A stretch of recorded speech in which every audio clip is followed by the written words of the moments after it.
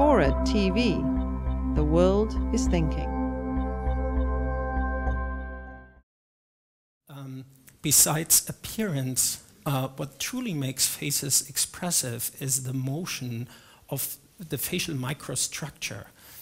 And it is very difficult to capture this motion, and the slightest non-realism or the slightest deviation from the real motion immediately creates what's called the uncanny valley effect. Sort of you become unfamiliar with the face. The face doesn't look quite real, and it looks really weird and odd. And this makes the facial modeling so difficult. What we are doing, for instance, is we decompose the face and facial motion into a global motion and into the motion of expressive details, such as the wrinkles.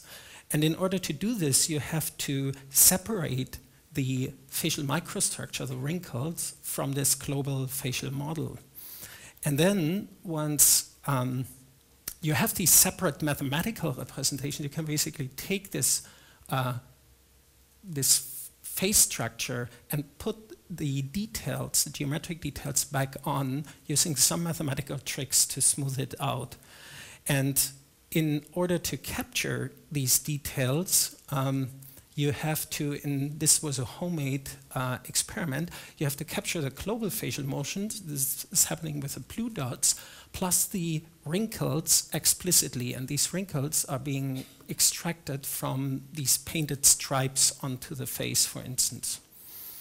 And if you do so, you can reanimate the face. On the left-hand side, you see the global motion of this base face shape. On the right-hand side, you see the same thing with the wrinkles resynthesized on top of it. And I hope you can clearly see the difference and clearly see how the face becomes more expressive by that.